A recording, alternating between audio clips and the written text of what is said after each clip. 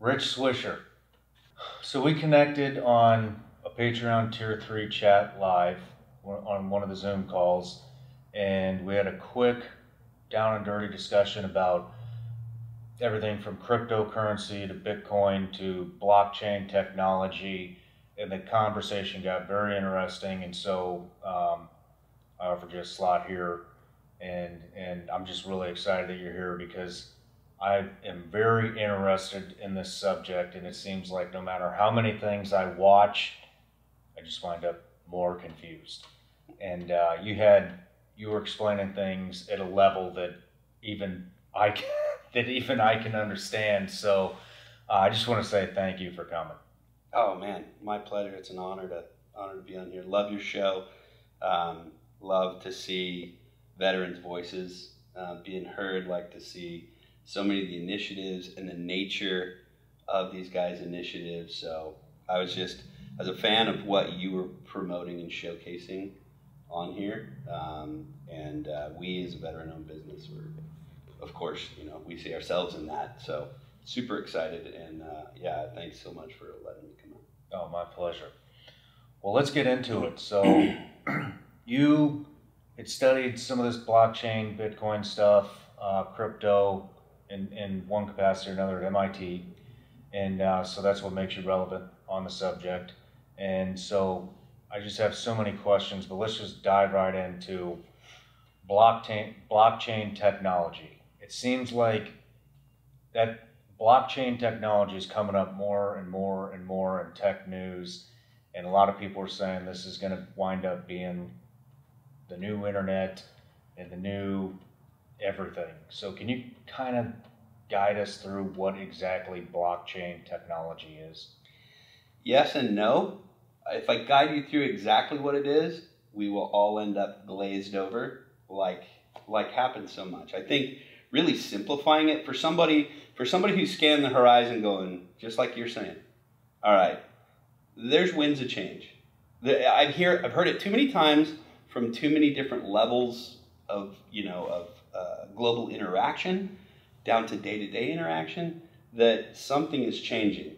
And if you try to dive in on a technical person will dive in, they get it really quick. It's not that it's tricky, but let me just give kind of the very basic of what swap we're looking at doing.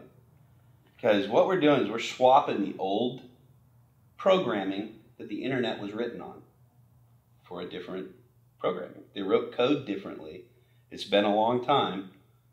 Code's come up with a much smarter way, and there's a big fundamental change in the way what we're used to operating on a computer in the old format, the old HTTPS internet and whatnot. You go on and you look at something and you see it, and you're seeing what a lot of other people are seeing. You're seeing that window on that website, and you can pick which page on it to go to and do all that and kind of see that. And when you take something from it, you can take copies of things from it. You can take photos of it. You can take videos of it. But you don't change its property whatsoever. It stays there. It hasn't altered or changed. With blockchain, you're still going to be able to go and see a website. You're still going to be able to go and interact with it. You could even take a copy of something from it. Or you and that website can agree that they can give you something that now they no longer have and you have. That's the essential key difference. Okay. Now things can move. That's one of the big differences. Like what would that thing be? Just as an example. There was one recently that I thought that would be a cool one. I mean, it would be an NFT or some money or any kind of item that you can digitalize. So medical records. Yeah. It can any document, anything like that. Documents are quite often it's okay to copy, but if you need the original digital form, then you have it. I don't completely understand and agree with NFTs. I have friends that are artists, and I like to have their art, but I'm going to display it on their wall. But let's say I've got a digital wall to display it on, and I know I have one of one. No one else has the digital. Well, I also know somebody has the original somewhere. I wanted the original. Other people say, no, the digital is enough for me, and I'm collecting them here, and I know that no one else can have this exact digital thing.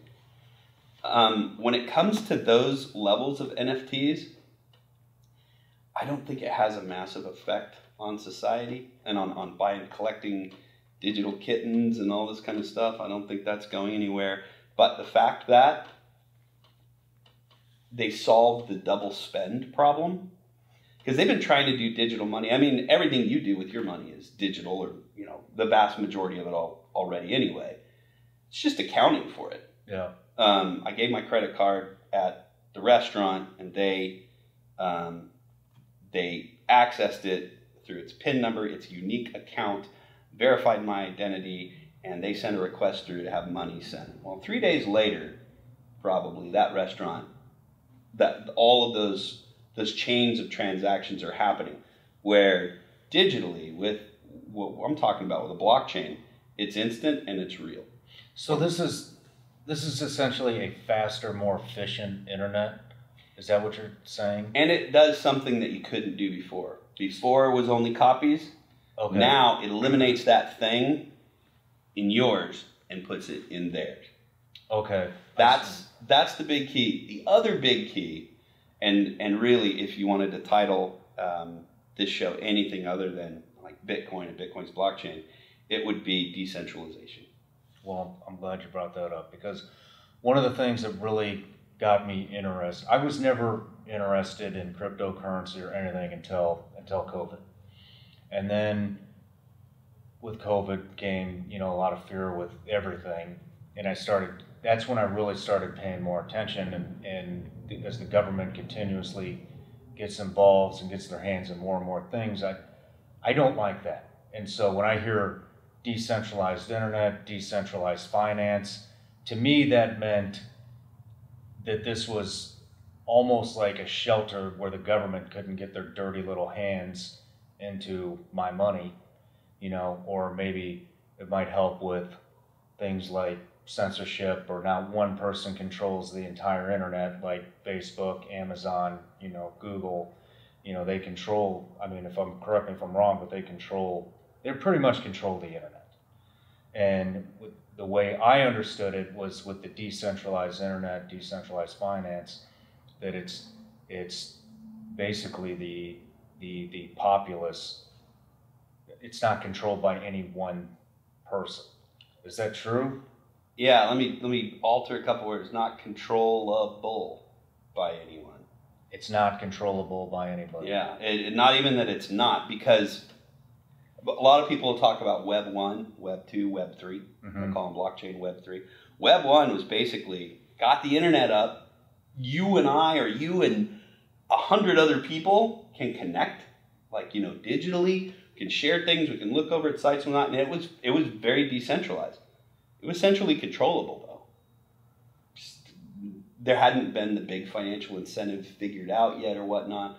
The dot-coms come rushing in. Everyone is looking to centralize it. Everyone's like, we're looking at it with electronic vehicles right now.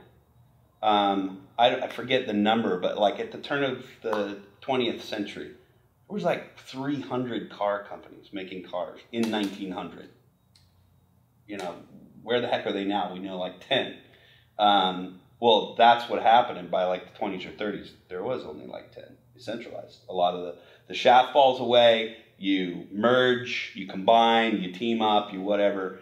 And that's kind of what happened with the internet, was they're like, wow, this is really about, hey, now that we can do this, we can also, and you started forming companies out of it. Things started teaming up. You started going to the really familiar site, and pretty soon we centralized it. We did, and the Silicon Valley companies and all them, we centralized the internet. And now, and it got to the point where you say they control the internet, man. And what all does the internet control? Everything. That's the big scary thing. And so you look at their philosophies, and sometimes, and I don't mean to call out any of the individuals, by name that run these companies, but I'll see them on podcasts and whatnot, and they're almost like philosophers. And they're really going over, okay, well, how should we responsibly guide society based on my morals? That's what you're talking about and what I'm talking about when we say like, yeah, time out. I don't need you deciding that for me. I am somebody who likes self-determination to a fault. I'll go ahead and fall on my face. Just let me pick it. Let me pick how. Let me do my thing. The way that my whole company Motiv started was we had this opportunity. We were fortunate enough. We were solving a 5% mortality problem, just little village by village. I mean, we started out with 100 kids, but that's 5 lives saved. So that was big in our book. Side deal. We get Bitcoin in, and it starts opening up so much more of what we can do and how we can do it. The way money is sent, the way it's received, the way you pay everything digitally, it's just really, really simple. And there's nobody that can pull the rug out from under the people that we're helping. Well, okay. Before we'll cover your nonprofit and company in the latter portion of this. But when it comes to decentralization, the way I understood it was, it can be this guy has a mining machine in his closet. This company has 20 mining machines, and it's all these mining machines that are kind of working together to solve these complex math problems, which make the blockchain work, correct? So my question is, right now it's decentralized, but you're seeing these massive mining operations, these massive Bitcoin mining operations showing up in warehouses where they have tens of thousands of machines. And so what happens when one of these tech giants, who can't afford 1 million mining machines, puts those all into one warehouse? Wouldn't that be kind of centralized? So let me make sure you're clear on what decentralizes it. So let's use the Bitcoin blockchain. It's one ledger. Okay. There's one ledger around the whole world. It's carried on millions of nodes. What you're talking about, mining nodes, computers. It's carried on millions of computers and run. And it's checked and it's simultaneously updated on all of them. It's not located in one place where we can go and do a strategic strike and knock it out. We've killed Bitcoin. Nope. And we can't even hack it. Like at a bank, you can go in and hack a bank. Mm-hmm. They use really old technology, really old mainframes. They've got a bunch of protections in place. But if you go there and you change that ledger, you change the ledger. So it's done. If you go in to that giant facility that's 2 square miles of nothing but machines running, and you create some kind of great new technology to where you can type across all of them at the exact same time. You're in and you can make things happen. You have nowhere close to what you need to try to edit a record on the Bitcoin blockchain without authorization. Because there's millions of computers around the world doing that. Okay. And as those algorithms would go in, the ones you tried to fudge would pop up going, this math doesn't work. Okay. Even if you were so brilliant to make those maths work, if any of those went to any of the other computers, they would go, this doesn't work. So it is a trustless system. And it's called trustless, which means it's trustworthy. And what you're trusting is that constitution that it's written on. That constitution it's written on is based on some super complex math. And that keeps it decentralized, keeps it safe. And with Bitcoin, and I don't believe I'm wrong on this, I heard somebody else say it differently the other day, and I think they were wrong, but you need a 90% of all of the computers around the world that are running the Bitcoin node to make a change from the Bitcoin core development team. They propose a change or a fork. It takes 90% of them going, yeah, before it goes. So China, this last year, I think it was 2021, completely pulled out of Bitcoin's illegal, don't use it, don't do anything. China realized they can't. So They can't beat it. That brings up another question, because I remember when they did that last year. I believe it was last year. A lot of people thought that it was that crypto as a whole was going to crash because China had pulled out. Now, so when they made that illegal, were they able to shelter their citizens or their population from actually using the exchanges like Coinbase, Binance? Yeah. And so if they were, how were they able to access their money? So exchanges they have both a Bitcoin wallet and they are a bank. They have everything a bank has. Okay. So everything's visible on there. Everyone is identified on there. It is centralized, not decentralized. It's the other side. It's not on the blockchain. Okay. So that's an exchange. That's where you go to cash out your money, cash out your crypto. There'd be no other reason I would know of that it would be smart at all to ever hold money on an exchange. The only reason you would do it is for FDIC assurances, and I trust my own security well enough to not do that. That's... So, and then where would you put your money?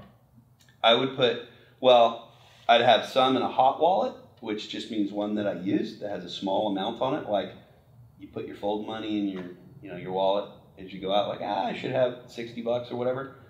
I may keep a few hundred that's there, almost like what you keep on a credit card. That's your credit card. You use that to spend around. Here in the U.S., we don't have to do that much. Down in the third world, where I'm doing microeconomies, that is your credit card. That's your bank, your everything. So they have an actual have a phone app. Crypto credit card? No. Or it goes in your phone? They're working on credit cards, but then again, it gets tied to banks. So no, the people that down in Peru and throughout South America and everywhere else, it's not us, but other people doing it. It's on your phone. You bring up your app, and it's a decentralized app. It sits on the blockchain. You access it through your app store, just like using any other app. Has real basics on there, and you can send, transact, you can trade currencies. In some of the wallets, you could trade one cryptocurrency for another cryptocurrency if you wanted or whatever. But if you're talking about like where you're going to store your wealth, you would want to use a hardware wallet, zip drive. They make them special for this that you can enter information into. So it has no Bluetooth, no internet connectivity. It has to be plugged in. You unplug it when you're done, and that's your vault. And I had some big financiers that fund giant insurance funds and major development projects and all, and they came and they said, hey, how do we, when we are collateralizing a $1 billion loan, and we have to collateralize it in gold, it's costly for us to collateralize it in gold and to have that much gold set aside, stored in reserve and whatnot. Could we do it in Bitcoin, and what would it take logistically? Well, I know physical security, and it's a thing this big. How well can you hide it? There's a million ways to do it. Pick how you want. I won't say how I did mine, but that's where it goes. So that can't be touched by anyone. But even hacking into my wallet, just a simple wallet, whatever one you get online, if you get a good one. Can you give us some examples of like what a good app would be to put? Yeah, my favorite one just got purchased by Coinbase, but my favorite one was BRD. It's just a real simple interface. My wife likes one called Blue Wallet, and it's nice because you can set different categories in it, so you can put money into different pouches. Easier for her to organize her money that way. The one that we use, Bitcoin Beach Wallet, is really one of the best functional wallets, and it is on chain as well as on the Lightning Network. I won't explain that right now. It's pretty simple. It's just so you can do instant transactions. Okay. And they have a map of all the places in El Salvador and in Peru that accept So if you're looking to pay with that, you can go there. What are some other ones? Strike is a good hot wallet to use. But it really comes down to personal preference. I mean, I'm a non-technical guy. I like things real simple, straightforward. I mean, you don't worry about, I mean, when you say you put it on a thumb drive, you're putting your life savings on a thumb drive. What if, I mean, are they fireproof? What if you put it in a safe and it melts? Yeah, those are the things you got to think about. I mean, what if you put my first thought was, I'll put it in the bank in the safety deposit box. Yeah. Which really defeats the purpose. Yeah. They can lock me right out of there. Not that that's the only purpose, but yeah, that does defeat one of the purposes. No, it comes down to, you hear about the people hiding their money in their dresser or hiding their money in their mattress. Yeah. I mean, I'm going to be honest. I have 2 different of those thumb drive wallets. I think one is a Tether. Tether, does that sound? Tether or Trezor? Trezor. And then there's another one, which was the most popular one. I can't remember the. I really like Trezor. That's right. But I got to be honest, I didn't put anything on there because it's freaky. It's an electronic device that lights up, and I'm like, man, what if this electronic device malfunctions? And do you know what I mean? So is there have any of these malfunctioned before? Yeah, I had an iPod way back in the early 2000s. I have an iPod. I go to a hotel room. I've got all kinds of my business partner had pumped a whole bunch of his music into it somehow, and I had my library. So I had like the super library, and they plugged it into the clock radio in the hotel room, and it deleted everything on that. Yeah. That's what I thought of when I went to put a group of money onto a zip drive. Was like, are there any reports that happening? If this screws up. So here's what you have. You have codes, and if you have a Trezor, you have your personal key. To be a little bit technical, just to show off, there's personal keys and there's private keys and then your public keys. If I send you some money, our public keys are going to interact. That's how your wallet's going to know, it's coming from that wallet. It'll be my identifier. My private keys has to do with my encryption. You'll never have access to that. I'll never have access to yours. And your recovery, when you go in and you download a good non-KYC wallet, which is also really important for your readers, always, or watchers, always use a non-KYC wallet as your primary, which means your personal identifiers aren't on there. When you go to open that account, they're going to give you this long string of words. And you need to write them all down, and in the order that they're in.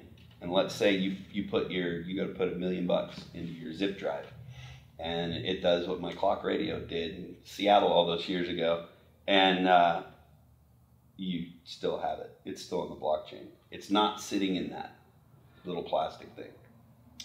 That's just the key. Mm-hmm. That's the It's literally just the key to access. It's where your account access is, and now you're spinning up a new one. So it would be like, well, I kept my money in my mattress, and my mattress just disappeared. It's okay. Go buy another mattress, bring it down here, and put these codes in, and it'll fill it with the money. Okay. So you can lose the device, it can burn up as long as you have those codes. As long as you can get back into those codes, you're good. Okay. Now, I don't know every device out there, and man, correct me if I'm wrong on that, but that's how you lose any of your wallets. And you have that code. You have your personal key, you have to go back in. And the other thing, that's how you hear about, we've heard our government saying like, oh yeah, we were able to hack in and get this much Bitcoin back. The only way they could hack, with all the power of the U.S. government, the only way they could hack in and get Bitcoin back is if they hacked into your stuff and you put those codes somewhere. So that couple that just got nailed, who had scammed tons of millions and millions, and they were super technical, and they had hidden things all around. What's reported is at some place at some point, they had encrypted their codes and they had put it online. I've never, ever, ever punched mine in anywhere, and I never would. And I would encourage anyone to not do that. You can even further encrypt them in your own head or in other codes, other places if you think you need to, but never share them and never put it on anything digital. Because when you think about scammers and hackers around the world, if you think they are not trolling right now looking for any list that has like 12 to 16 words on it, that could be a Bitcoin wallet. Okay. So yeah, hackers are perusing through things. Whoa, here's a list of this many words. Let's see what we can dig up and find. So just never put them anywhere like that. Wow, that's good to know. Damn. kind of back to the blockchain stuff when we were talking about you're taking one thing from this stack, putting it in this stack. I think when a lot of people don't realize is, well, you know, everything's pretty instantaneous, but it's not. So let's say when you buy a home, and for those of us that are homeowners and close the house, we know exactly what we're talking about, where they wire the money. Good example. And you're just sitting there for hours. Maybe closing was delayed a day because the wire's taking so long. And nobody really knows where that money is from, let's just say, JP Morgan. It's going from JP Morgan Chase to the title company, and it's taken 12 hours. And it's, in my mind, it's, well, where is the money? It's in the, like, where is the money? This should be instantaneous, but we're sitting there for 12 hours, and then you hear the horror stories. The money's been intercepted, or the money's gone. I mean, I don't know anybody that's happened to, but I've read about it in news articles. So this basically eliminates the money wire. Whatever that is, whoever's making money along that chain of events, wherever that money's going in that wire from point A to point B, this totally eliminates all of that, right? It literally is instantaneous. Yeah, and it literally eliminates a lot of that whole intermediary process in buying a home. Yeah, that's an industry, the lending industry, well, the banking industry, of course, but the lending and the mortgage industry, blockchain is going to completely destroy it. It's not going to look anything the same. Is it going to become obsolete? It's going to take, you know, where it used to have, you had 15 different procedures and people doing this and that and all that time, that's gone. It's just going to be, instant. There are still, and I don't know the whole biz, so I couldn't go through and tell you what all it'll eliminate, but all that waiting and anything transaction related is going to be gone. But so many of the other, anytime you look at an industry that's full of people trying to expand that intermediary's role to capture more and more and more, those are going away. That's why I say, again, it goes back to the decentralization. It's taken the power out of that mortgage, that lender, like, oh, well, you're already in the process with me. You know, you're in that process with somebody and you're going like, this person's screwing it up. I'm over it. But you're already in this big laborious, you're not going to mess with that on your house. Where if it wasn't so laborious, if it wasn't so convoluted, you'd be able to go like, A, I don't think I need anyone helping with that. Or B, like, I can swap away from you really quick. So why don't you just straighten up and fly right? As far as where the money goes, I think a better question, and you said people don't know where the money goes. I don't think people know what the money is. That was one thing that, you know, what is money? What's currency? It's just a representation of value. It's anything. It could be this shoe, and I say, this one, it's $50. Do we agree on that? Okay. Well, now we could go and we could make trades or something based on this $50. Yeah. That's what money is. What is a U.S. dollar? A U.S. dollar is an individually printed thing with a serial number. It has specific data on it that says where it was made, how much it's worth, all that kind of stuff. Bitcoin transactions have the exact same thing, and they're in a hash. And they say, well, there's no paper to hold on to. Yeah. Awesome. Carry your paper around. But aside from wiping your nose in a few other places, what are you needing the paper for? Well, I want to know the values there. Well, I can destroy your dollar, but you can't destroy my Bitcoin. The big value is the U.S. dollar. It's the world reserve currency. That's a superpower that it has. But going back to the mortgage thing and this transaction, so we're talking about moving money around. You're talking about different financial institutions having to say, okay, yes, this much of our pile is going to go over to that pile, and this much goes here, and you have this old architecture for that, IT-wise, written on old programs, and you are still talking about moving physical dollars that these digital dollars represent in many cases. And it's a logistics nightmare when all of that can be handled by, okay, here, I've got Bitcoin. How much is the house? It's $1 million. Okay, send me a request, and I'll send you $1 million. And when it goes, because it's a large amount, that transaction is going to happen in the next 10 minutes. Miners will pick up on that one early. They'll get better fees on that. So they'll pick up on that one early, and I will probably send you $1 million for about $1, and it'll hit within 10 minutes. Wow. If I do the Lightning Network, it'll be instant. Instantaneous. Instant. And the Lightning Network it's called a side chain. It's kind of like when you go to the grocery store and you write a check, and you hand them the check and you get the groceries, and they know that check's going to cash. The Lightning Network does kind of the same thing.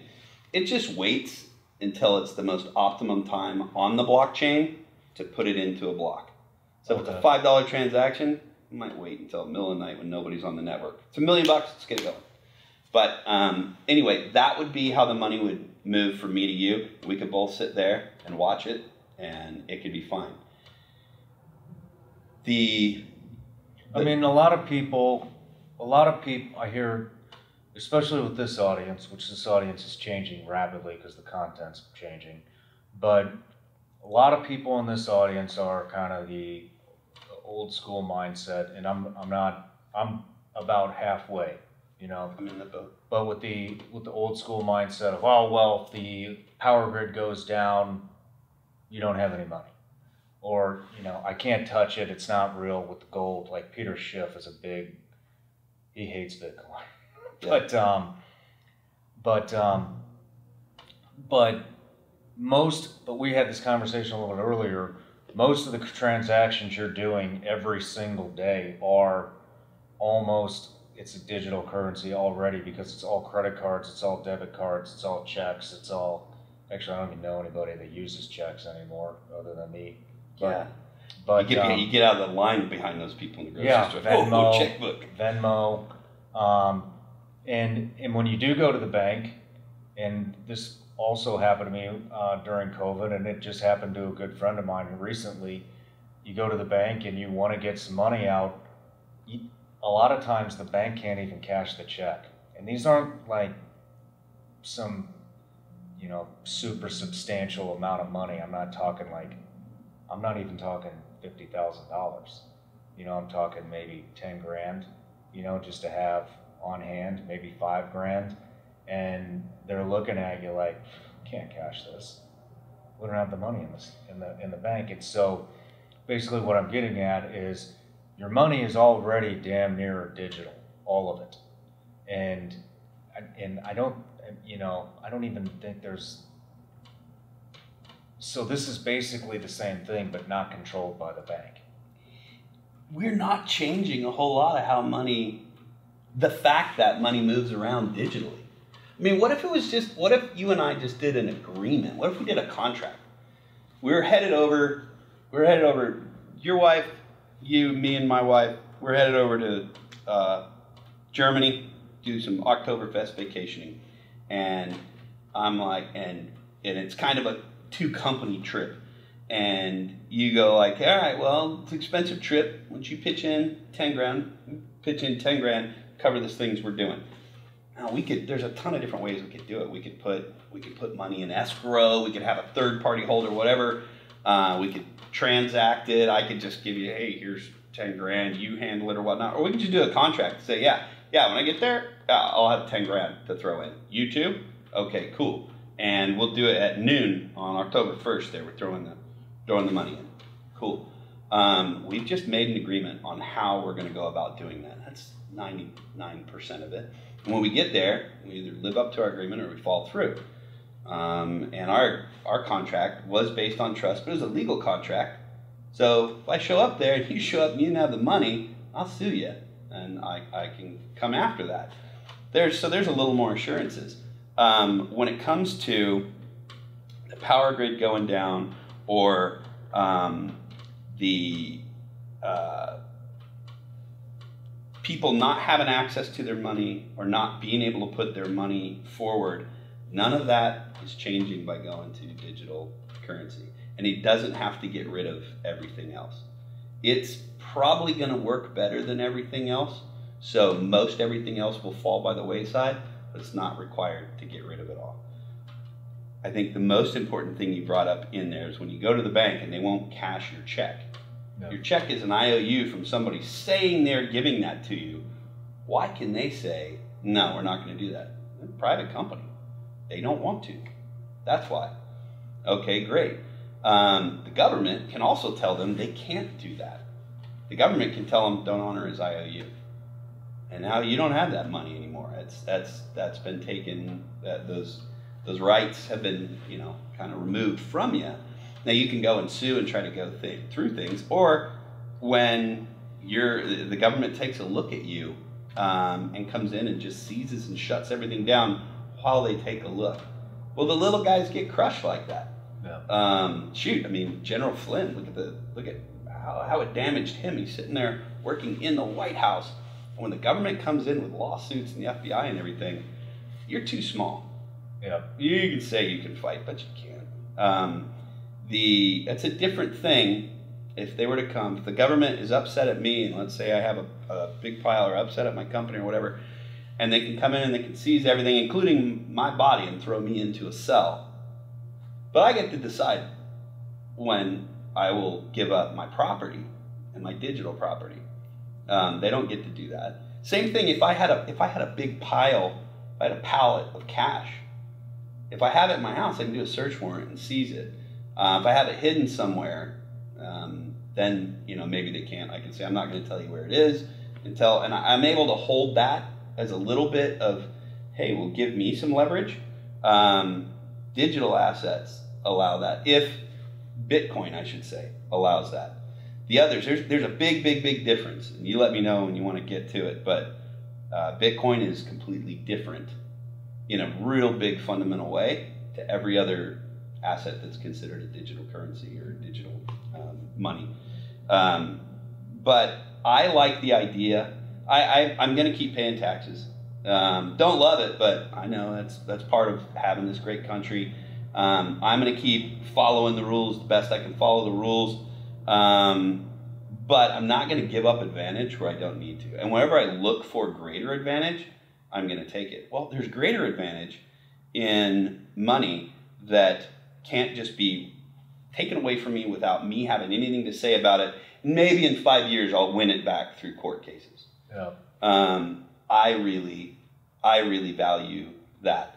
I think there's very little downside to having the individuals control their money.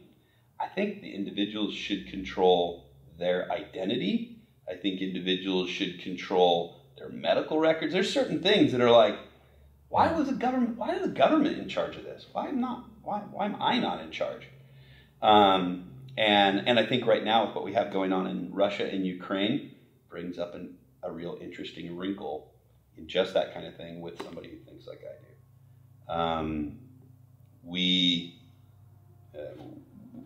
I don't know where everyone stands on agreeing with our posture that we're taking in the Ukraine thing. But what we're taking is we're holding back on military, just kind of putting that wall up on NATO, and we're hitting them financially. The main reason we can hit them financially, we can take a lot of their money, or we can stop a lot of their money of a whole nation with that SWIFT system.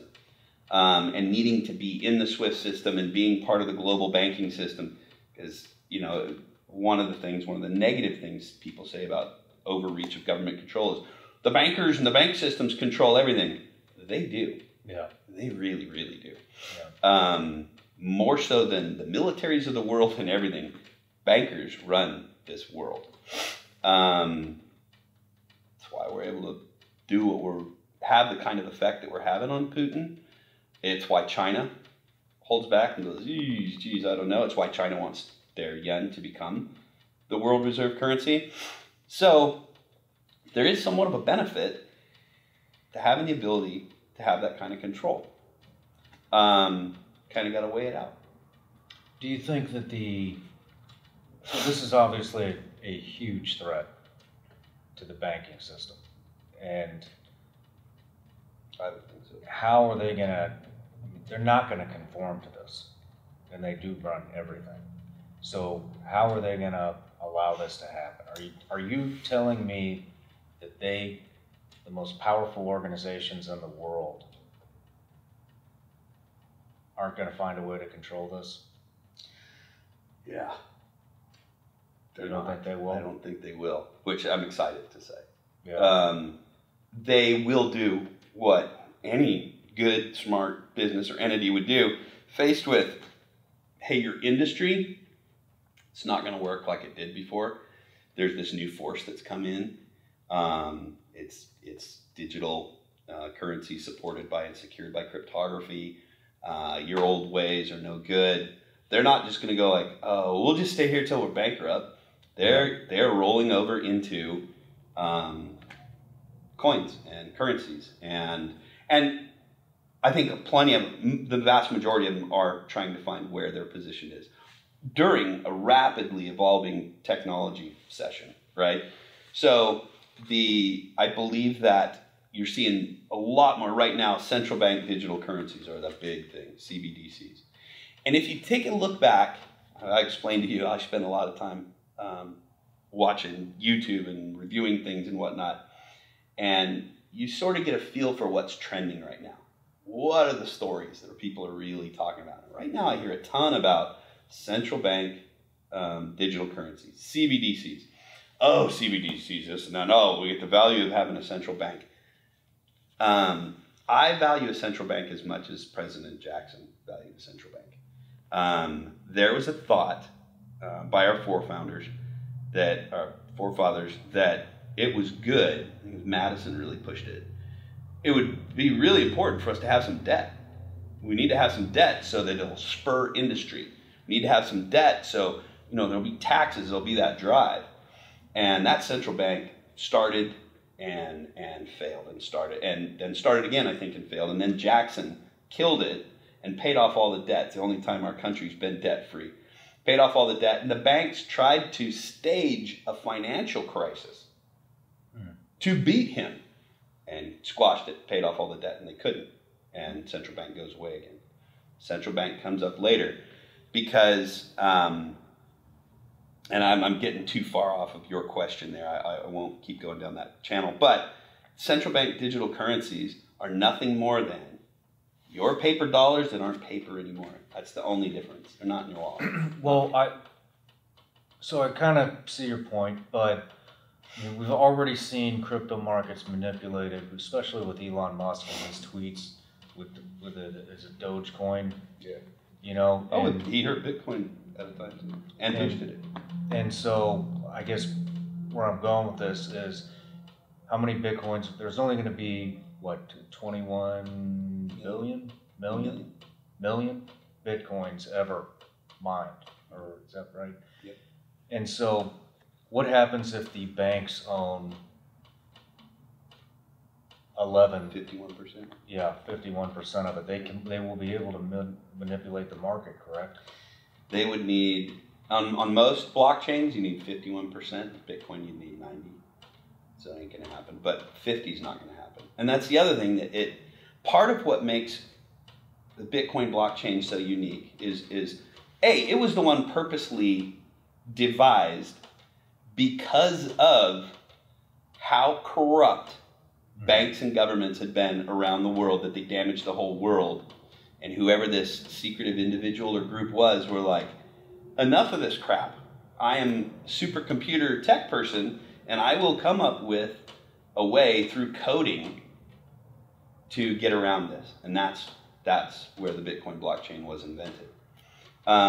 So it's slower and uses more energy because it's super focused. It's a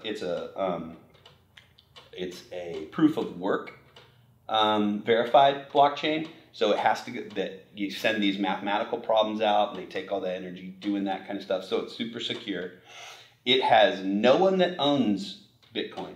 There is no group in charge. There's no decision maker. There's no one to arrest or seize, which is the most beautiful thing about it. There is no way to shut it down. If you corrupted the entire group of core developers that rotate in and out working on the Bitcoin blockchain, you corrupted the entire group, still need all the computers around the world and all the Bitcoiners out there to agree with what they're doing to make it make effect. So it makes it super, super locked and secured like that, to where it's not going to be tampered, and you can't have somebody truly manipulate it. Can you have somebody that has a lot of popularity say something that affects it? Yeah, like China did. And man, that took a ton of value. Man, that hurt. It hurt a lot of the people that I'm serving down in South America, so it pisses me off when that happens. But then you watch it inch back up. And what I've seen after being down the rabbit hole in this, in the Bitcoin world, is don't panic, just watch. The price you see doing these things is from all those people who really don't understand how incredibly stable it is. The price fluctuation, gonna happen. That is due to lack of understanding of what we're really looking at. How long do you think it's going to be before this becomes more mainstream? I mean, it is becoming mainstream. Isn't Walmart accepting Bitcoin, or they have Bitcoin ATMs? Shopify, which is the biggest website building platform in the world, I believe, now is accepting it. PayPal's accepting it. I mean, it's showing up all over the place. However, I think it's going to be hard for it to be a currency because of the volatility. That's where I have real world good expertise, is in creating these microeconomies. So starting it from scratch and building it up. And in America, I can't build a Bitcoin microeconomy. We're first world. It works in the third world where they're needing spend. We're not looking for spend.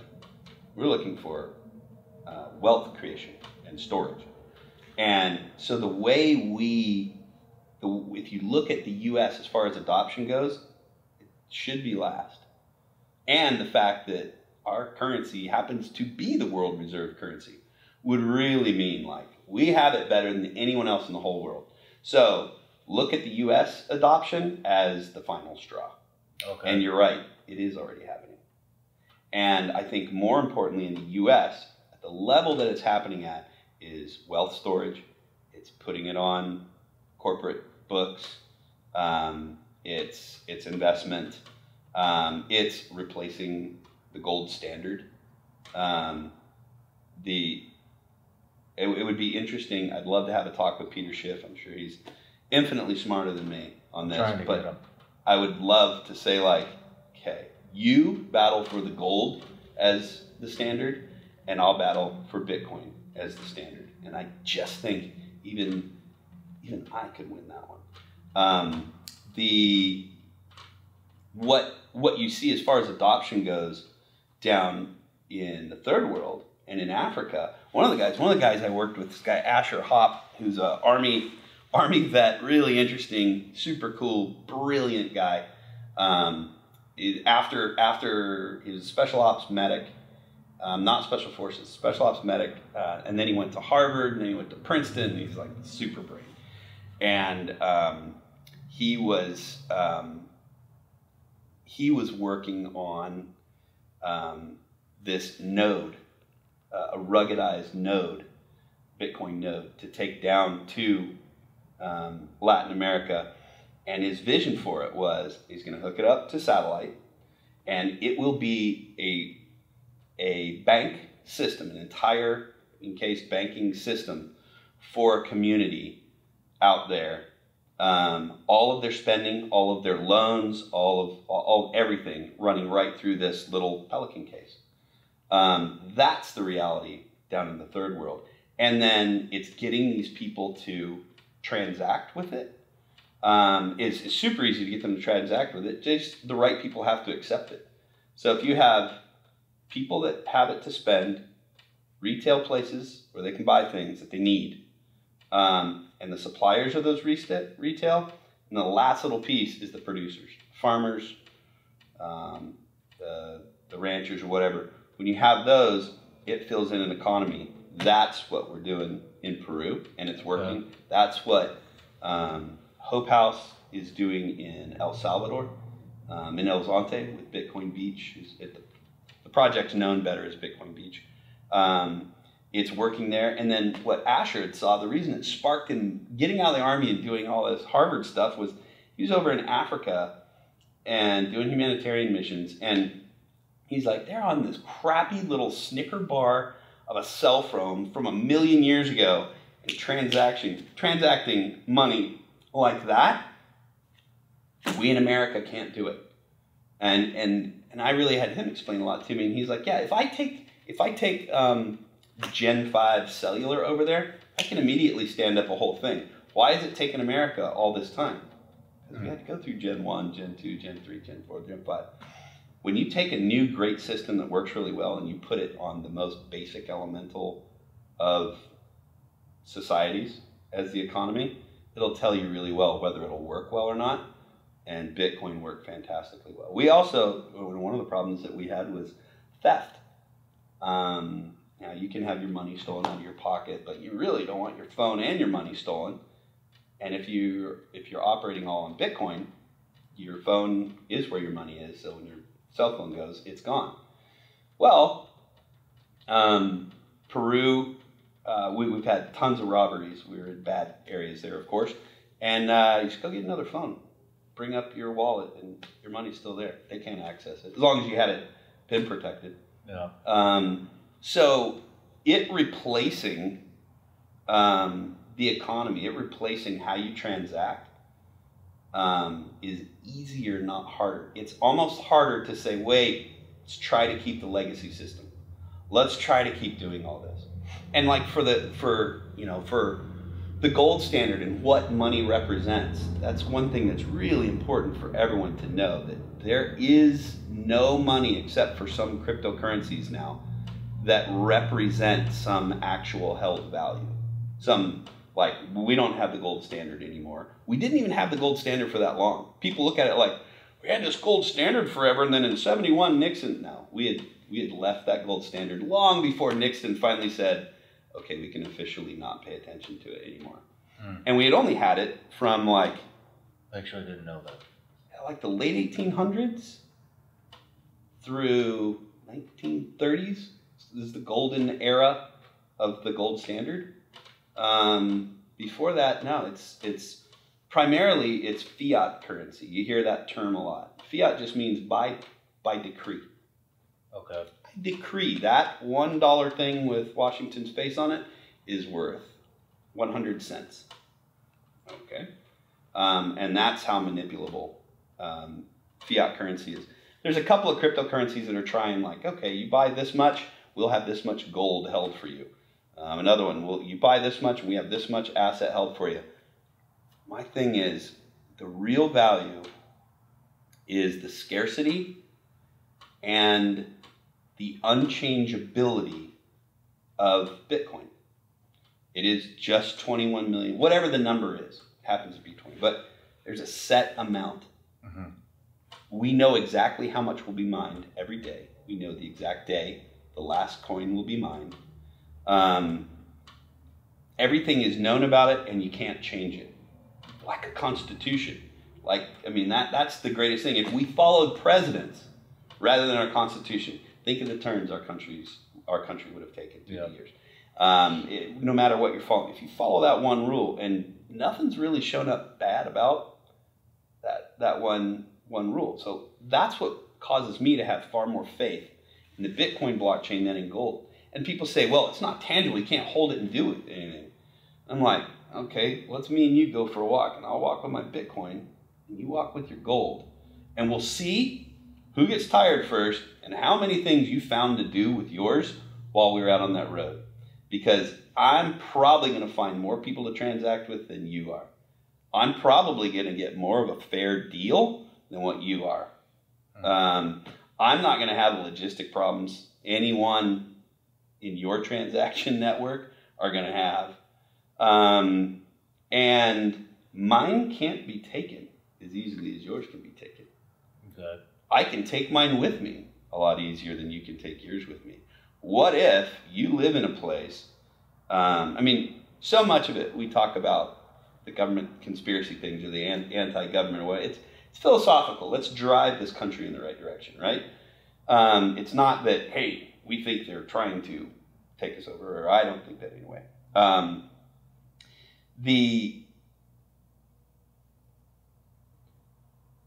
The fact that they can't alter that,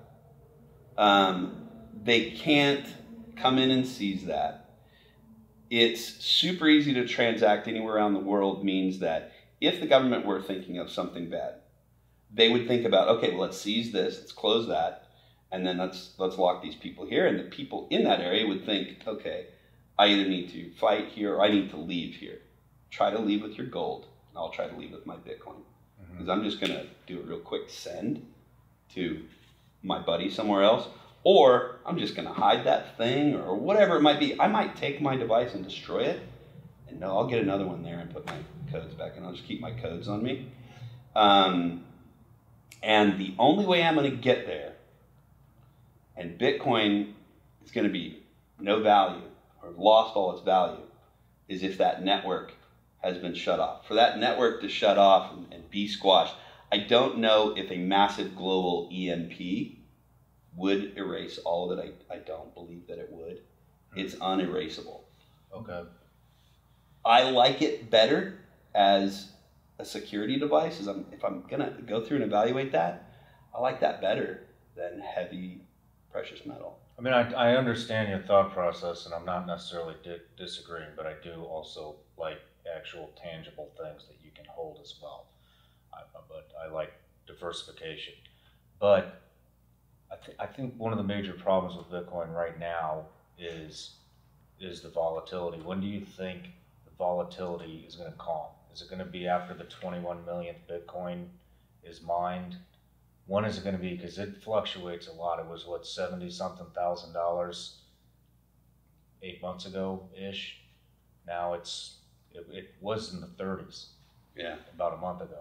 Yeah. So you lost a lot of money. If you bought Bitcoin, then you and lost sold a lot of money. You know what I mean? Yeah. So my gold didn't lose a lot of money. So when is the volatility going to calm down to where people can actually transact in it? All right. First, I would say, don't be afraid of volatility. The up waves are awesome because some of us started at 7,000 and went to 70. And others are good at figuring out when kind of the waves go, when to pull a bit, just let it sit, and then put it back in or whatnot. But like I said, the volatility is due to the lack of understanding of how it's going to change. The timeline on toning that volatility down is going to be commensurate with how long it takes for everyone to go, let me dive into this whole blockchain thing and distributed ledger thing and a decentralized finance system and see when I just really want to understand it. When everyone does that, volatility will go way, way, way down. But people aren't going to do that. So they're going to see more and more leaders and smart companies go like, okay, all right, we're in. What's going to slow it down is penny stocks. So like I said before, Bitcoin is the only asset in this class that we're talking about that is not owned by anyone. You know, it has all these special properties, super majority to change things, all this. The rest of the coins, I mean, you're in a good position. You could do a coin You could do the Vigilance Elite coin and pump it up on the show and get other veteran shows to pump it up. Get everybody you know, take some money, throw a bunch of money behind boosting the value of the Vigilance Elite coin, and then just tell them what it's going to do. Tell them it's going to do some great things. It's going to have some great properties. Boost the price up. Hold a ton of it. Change the rules because you own 51% of it, and scoop all the money out and run. Now, a bunch of people got ripped off. Some people had the right timing. They're going, oh, Vigilance Elite, and they bought a whole bunch of it, and it went up 100 times in price, and they sold a whole bunch. Most people lost money on it. Ethereum, it's the opposite end of the spectrum. That's a scam. That's a shit coin. And the other end of the spectrum of the non-Bitcoin would be Ethereum. Ethereum is a blockchain that is a great surface to build decentralized apps on. It's a great medium for building those on. That's what Ethereum's focus has always been. It's the builder network. They do have a currency. It does have a coin. It's called tokenization of a company. Basically, it's like shares. Okay. Having shares in a company. They weren't setting out to become the money or anything like that. They're, as far as I understand, they're really focused on the blockchain and building great decentralized apps and communications apps. And when we're talking about non-censorship of social media platforms and all that, Ethereum, I think that's where my bet would be. So Ethereum never set out to be an actual currency? I don't believe that was his big purpose. Okay. No, but they're really valuable, they're valuable, in my opinion. They're valuable because their blockchain and their build has been valuable. Bitcoin's blockchain wasn't built for that reason. It was built to secure the living shit out of your money. Okay. And to make sure nobody can get at this. So it's just a different purpose. It's not that Ethereum isn't doing it as well or anything. It's a different reason for it. Now, would I buy stock in Ethereum? I personally put all of my own personal, not even my family. My wife won't let me put all, but my personal investments, I put that into Bitcoin when it was below 30. The rest of the stuff, would I buy Apple stock? Yeah, probably. I think we have Disney too. I mean, I'm not even a fan of Disney, but it pays dividends. There's good stocks. And Ethereum, if I was going to build, I am looking at building a dApp, and I do want to build it on the Bitcoin blockchain, but if I was just looking to build a cool game or social media platform, I'd be looking at Ethereum. That's okay, fine. It's not the money. It ain't going to be the gold standard. It doesn't have some of the absolutely necessary requirements in my book to become, all right, let's get away from the decree fiat currency thing and get over to a decentralized finance where the individuals own and control their own money. So, back to the volatility, and with these third world countries, like you guys are your nonprofit's down in Peru, El Salvador has adopted it as its primary currency. I know there's another coin, Cardano, that I think is working on becoming the currency to several different countries in Africa, if I'm not mistaken. But with the volatility of these cryptocurrencies, the price of everything fluctuates. I would think it would fluctuate tremendously every single day. So if I go and this can of Coca-Cola is, I don't even know how to say the currency, 0.0000152 Bitcoin, then tomorrow it's 0.0000298 Bitcoin. I mean, how do you keep up with that, with the volatility as far as like actual tangible good? So for the individual, it means things are a little cheaper today, things are a little more expensive today or whatnot, and it goes back and forth like that. When you're talking about your day-to-day expenses, your monthly expenses get tougher because you're like, oh crap, there's a once a month and I'm short, or there's a once a month and I'm fat. That's what it's been like for us all the way along, and we're denominated in Bitcoin. So we just built the buffer in for that. We were just like, yeah, we can, the value can dip and swoop like that. So we give ourselves an extra buffer in what we decide our budgets are going to look like. Harder for a company to do that on balance sheet over a month or a year or whatnot than an individual. We've not run into it in the problems of the individuals. And the main reason why on the ground in the economy it doesn't hit so hard is the price went up and down for the merchant and the purchaser pretty much the same. Okay. So when it's 0.0012 today and it's 0.0020 tomorrow, it's the same for the store selling it as it was for the individual. So you kind of bump. So now that problem is not the guy buying the Coke. The problem is the business. So the business goes like, okay, well, it's 0.002. What about my supplier? Where is it at? Well, if you're having to buy it from them for way more, that's where it's more of a roadblock. All right. So if you get there and you're like, hey, I'm ready to reorder Cokes. Oh, 0.0050 now. Oh, well, I'm not doing it. And if you're a business that already promised those orders, now you're at a loss. So that is tricky. It is doable even under the volatility that we've had. I think I'm willing to bet we have been in operation with Bitcoin through the most volatile period, especially up and down volatility that Bitcoin's had. And we were able to do. We're still working. We were able to go smooth through it. The key thing to know about the volatility for your viewers is look at what these things really are. What you were talking about, like, well, but this one, Cardano has this, and we go over, and it scares me to death to think of like a shitcoin, and Cardano is one of the best. I'll still put it in the category of shitcoin. Going over to Africa and being a nation's currency. It's 100% manipulable. 100%. How in the world is that not scaring the crap out of people? I wouldn't do that. Yeah. Bitcoin's the only one that doesn't fall in that category. It's the only one I would think a government could possibly consider saying good to go outside of just repeating what they're doing with the central banks. Kind of goes back to what you're saying before. This banking industry, what are they going to do?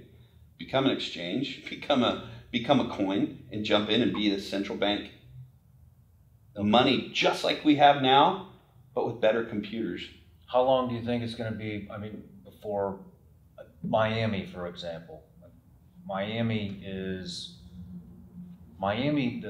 believe it's the mayor of Miami wanted to pay government employees, city employees. They wanted to have the option to pay them in Bitcoin, and I believe he wanted them to have the citizens of Miami to be able to pay their city utilities in Bitcoin as well. I don't know if did that actually happen? I don't know. I know they were pushing for that, and there's quite a few places around. There's a lot of states now that are putting legislation. Yeah. What states? Man, I don't know them off the hand, but it's a number of it. It surprised me. I'm sure Wyoming's up there. Wyoming's like a big Bitcoin state, so is Florida. But there's a bunch of others. Okay.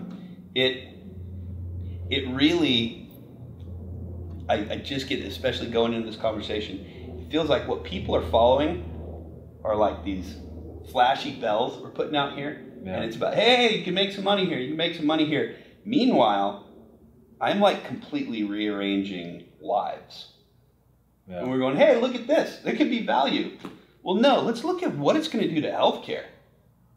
It's going to dramatically change healthcare. Let's look at the industries this is going to wipe out. So many people have the jobs that I could never do, where they're there taking care of things, data entry, doing this kind of stuff. It could be a lot of that goes away.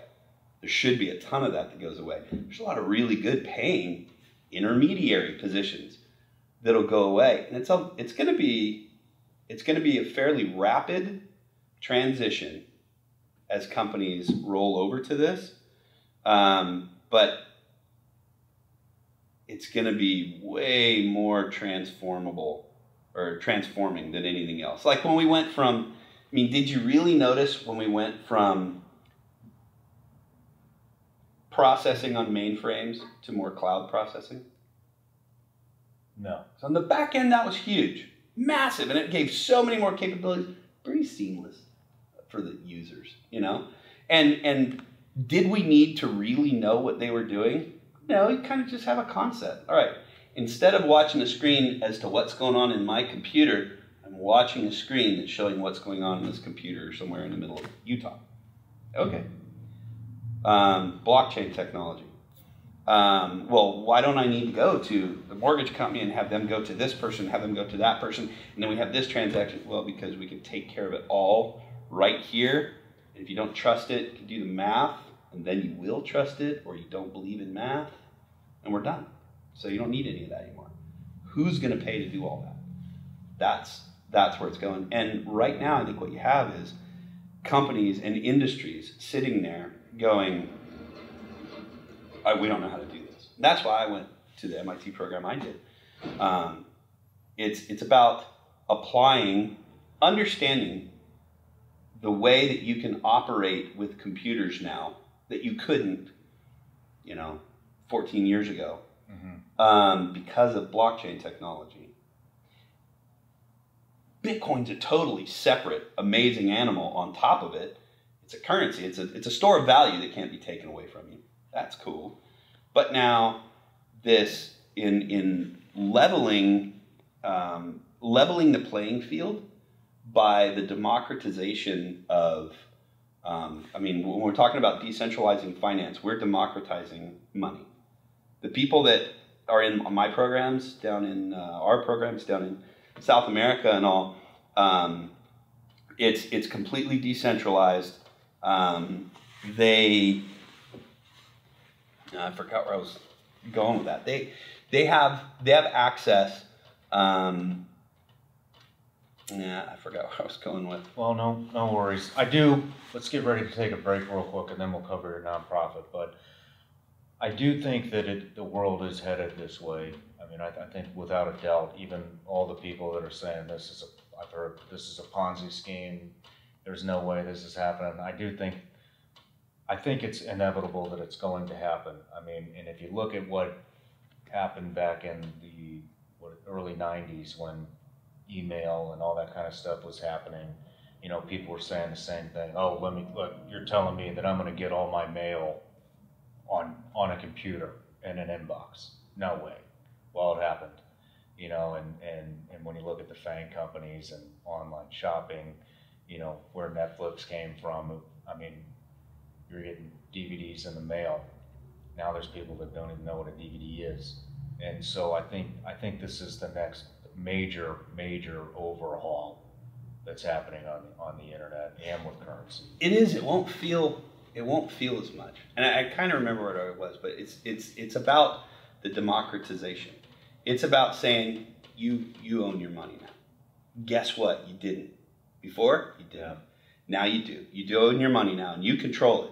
And it's in the bank of you now. You can put it in another bank in there. It's not smart in all cases, is in some. But same thing when it comes to information. Don't censor one political party. Don't censor certain politicians. Don't censor certain ideologies. I know I had in the liberal city I look in, people were so upset about the angry tweets that were coming from our country. So worked up about it. Like, man, whether you like what he's saying or you don't like what he's saying, wouldn't you like to know what's on his mind? Let's open that wide up. Well, the problem is power always coalesces. It always comes together, always clumps up. And you need democratized strength behind it of people who can have access to any information. So as social media apps and communications apps and everything move over onto blockchain, you're not going to have that central hub with all the servers it was running through being able to go, no, shut that down. We're controlling it here. We have our master finger. We control that. Decentralized, won't be able to do any of it. So there's good and bad. But I'd rather know. And I'd rather have the power in the people's hands, because they screw it up, but they ultimately usually figure more of it out than what they screw up. Whereas if you put it in a lone individual's hands, you can see just massive, terrible decisions made by lone individuals and their yes people around them. Yeah. Well, thanks for the explanation. Let's take a quick break, and then when we come back, we'll dig into your nonprofit. Sounds good.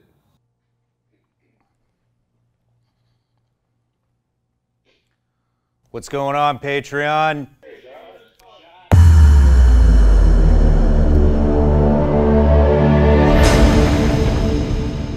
Join me on Vigilance Elite Patreon for a live video teleconference. All right, Rich, we're back. You have a phenomenal article that just came out in Bitcoin Magazine that I skimmed through the other day, and I'll link that below. It's all about your nonprofit, so tell us about your nonprofit.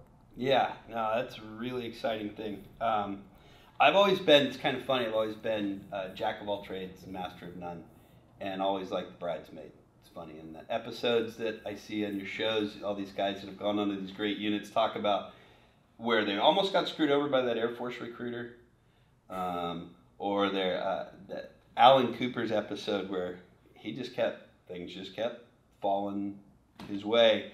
My career sort of went that way, but it was always in the military and in the police department. It was always like, ooh, right next to that big thing happening, but actually you're going to be doing this all the way through.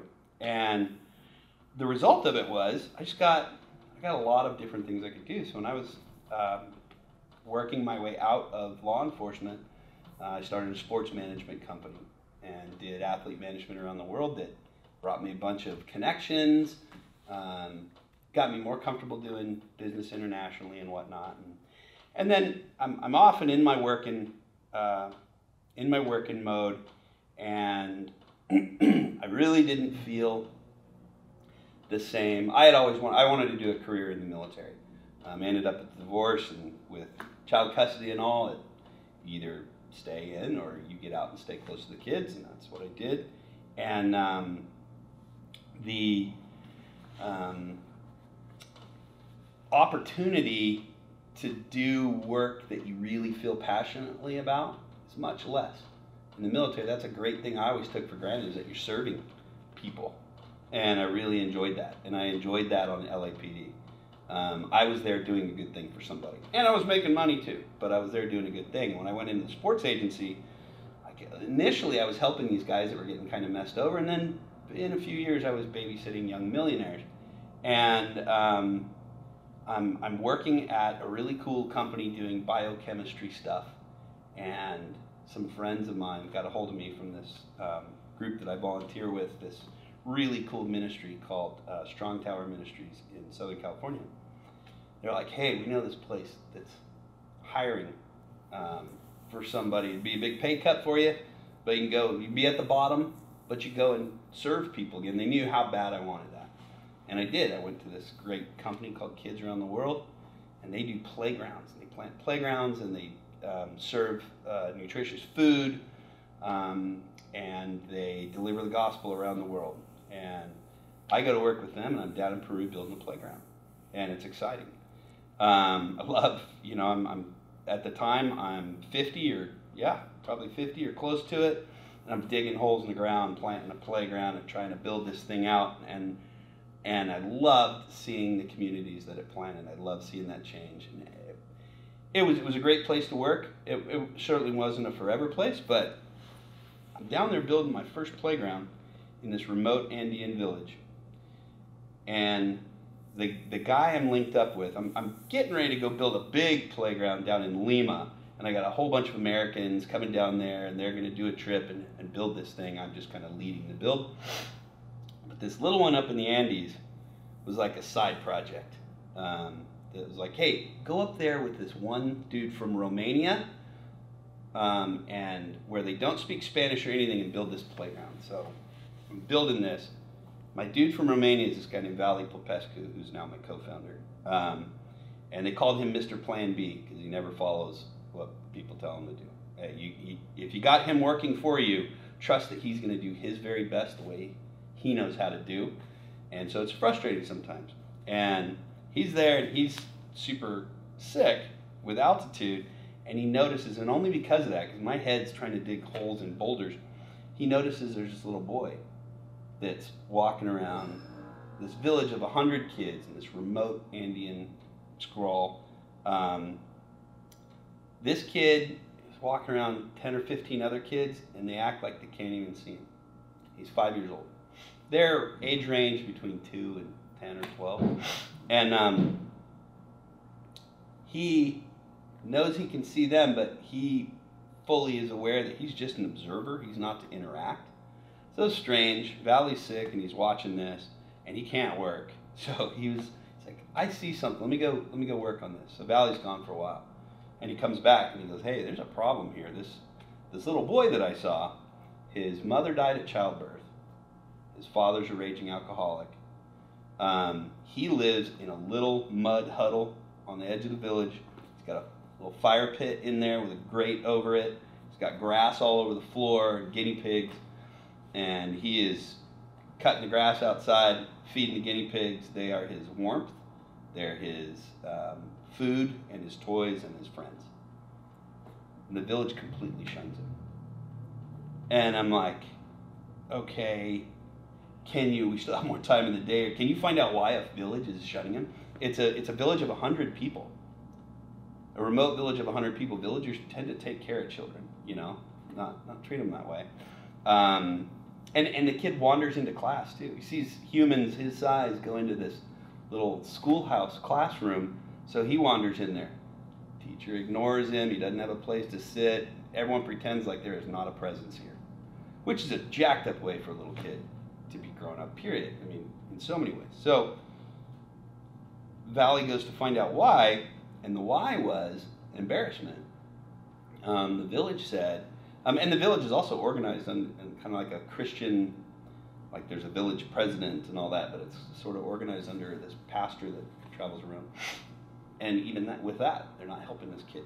And so they said that they lose 4 or 5 kids every year due to illnesses related to exposure to cold through their feet.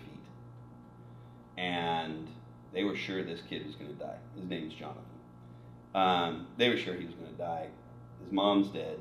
The men in Peru typically, it's not real common for them to step to the plate. And the dad is a complete alcoholic. So they literally wrote the kid off. And just like the new guy thing in Vietnam, like don't talk to the new guy sort of thing. But this kid's 5 now. So found out there's another girl there, and she had been interacting with us all the time. She's about 8 years old, named Damaris. Amazing personality.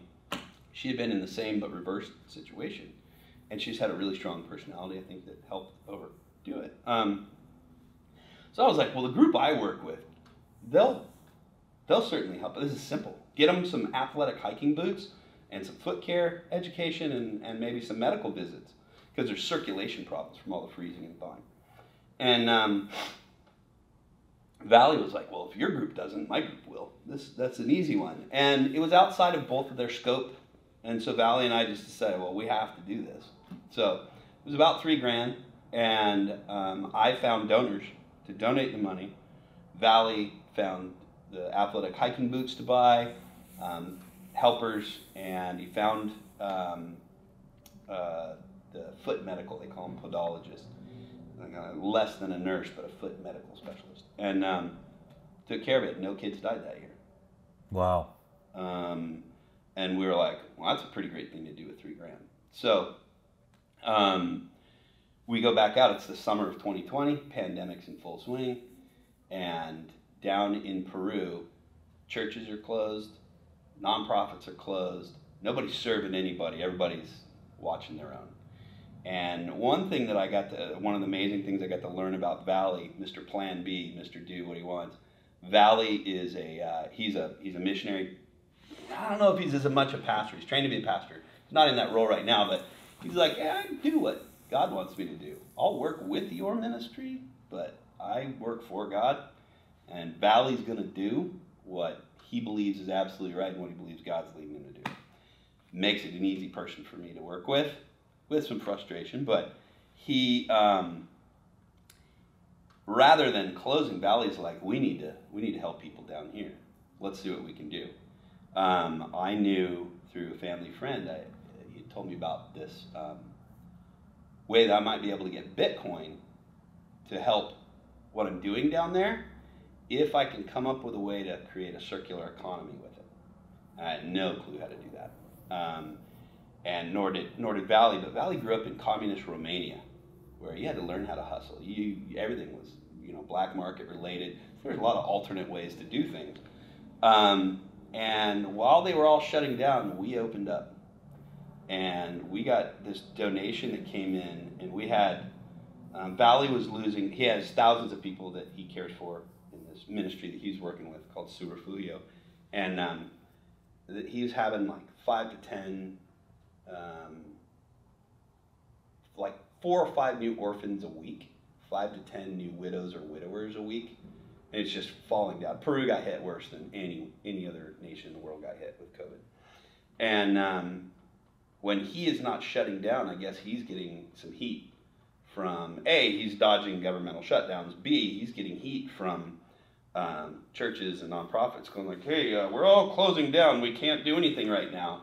And Valley's like, what do you mean you can't? Who do you work for?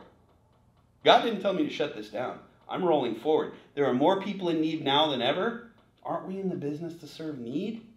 And they're like, well, I'm characterizing the main response. Valley's like, no, we're doing things. And we're gonna save people until we're prevented from it. If they come and shut us down, if they arrest us, then we stop. But until then, we're just gonna go. And I love that about him. They didn't shut that down. And so many of these other places, a lot of people that work with us now used to work at some of the other places and had the same idea that it's just about, let's get things done, just do things. Mm-hmm. And that's the name of our organization is called Motiv, M-O-T-I-V. It is about, 2 definitions of motive are, one is cause mechanical action, make something happen. And the other one is the reason behind you doing something. We want to cause positive change to happen. And the reason for it is because there's a bunch of disempowered people out there that don't deserve to be that way, that need to be educated.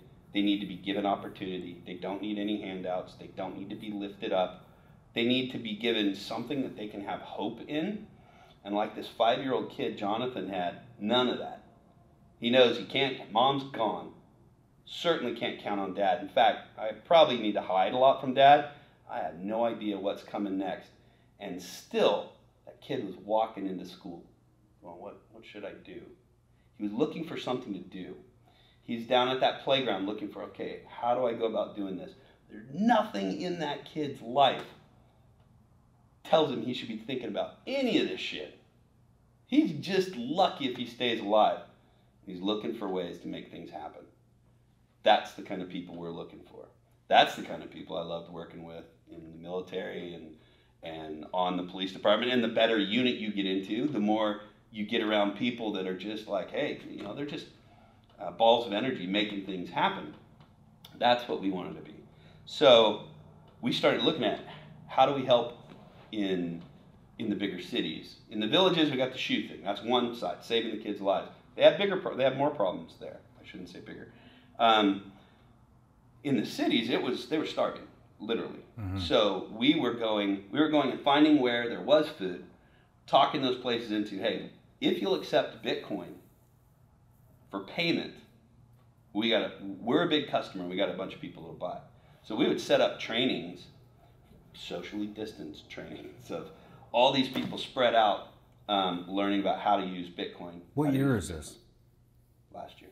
2021? Well, this was, so we started doing this in late 2020? Late 2020. Okay. Like December, November, we had our first event like this where we're doing this in the food, getting the basic baskets. And what it was a family could come there, learn how to do this, learn what it is, and they can buy a week's worth of good nutrition. And nutrition is another big problem down there. If your kid, if the stomach's full, you're nourished in a lot of their minds, and we have to work on that. We started realizing that, okay, once they're fed, there's still more they have to do. So we started looking at we started putting together courses in vocational training, which then we realized pretty quickly that they're not necessarily going to go work for another company. So we'll have some of that vocational training, but then we also need entrepreneurial training, because in places like that, you learn how to Scrabble for yourself. And that might be a vegetable cart, it might be a fruit cart, it might be a whatever. So we have a lot of people going through. We've put, I think, around 1,000 people through that training this last year. Then we have a slew of these training programs, and they can be seen at www.motiv.ngo. Please go there. The programs are designed to first educate them in whatever it might be nutrition, it might be finance, it might be vocation, and then equip them. So give them what they need to be doing that. Don't teach somebody how to ride a motorcycle and go like, all right, here's your car. Equip them, give them what they need. So whether it be some seed money for that vegetable cart, or maybe it's a tool, maybe it's a phone, a laptop, but usually it's more on the education side, and then you empower them, and that's really some of the heaviest lifting we have. And empowering is just turning a switch in your mind. Empowering is going like, wait, I can do this. And some people, that switch is really stuck. So I got a couple questions. So you're going in there and you give them the goods and everything, and you get these stores these are essentially, as you stated earlier at breakfast, these are people that have been locked out. They don't have access to banking. There's no banks down there. There's none of that. So they've been locked out of the banking system. So you go down there, you're giving them shoes, education, food, all that kind of stuff. Are you actually funding all of these Bitcoin accounts for these individuals? How are they getting the Bitcoin? Well, it's turning circular now within that. So yeah, it has moved up the chain to the suppliers, to some of the producers. So we're kind of we officially formed May 21. I guess what I'm asking though is, it sounds like what you're doing is setting up an entire economy, like a mini economy. So they obviously did not have Bitcoin before your organization showed up. Yeah. So as part of the education, you are teaching them how to utilize Bitcoin currency, and then setting up accounts, and funding these accounts. And now these mini economies are basically self-sufficient off of the education and the funding and the Bitcoin accounts that you've set up for them. They're headed toward completely self-sufficient. There are some that are completely self-sufficient and running, and there's others that are still, there are a bunch of them in various stages. And I think until we're not going to have the majority of them done and completely dialed until we get that. It's the producer class. It's the big fishing boats, the farms, the big providers. But these people are trading in a currency that you've given them. Yeah. And so it is all, it's going to take a minute, but it's all coming back. Yeah. Yeah. And because they don't leave these, you're talking about a small village up in the mountains where these people, they don't go to another village, or they don't, a lot of them haven't been to another village in their entire life and may not ever see another village. And so this is an economy that's sustainable for these people. Yeah, and so some of them are villages. Where we operate most is 11 million people. So in the villages, the transaction circles are very different. And the culture is the language is different. It's a different people altogether.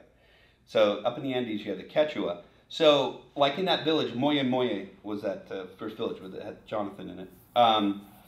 We provided those shoes. What we did there was not create a circular Bitcoin economy in that one village.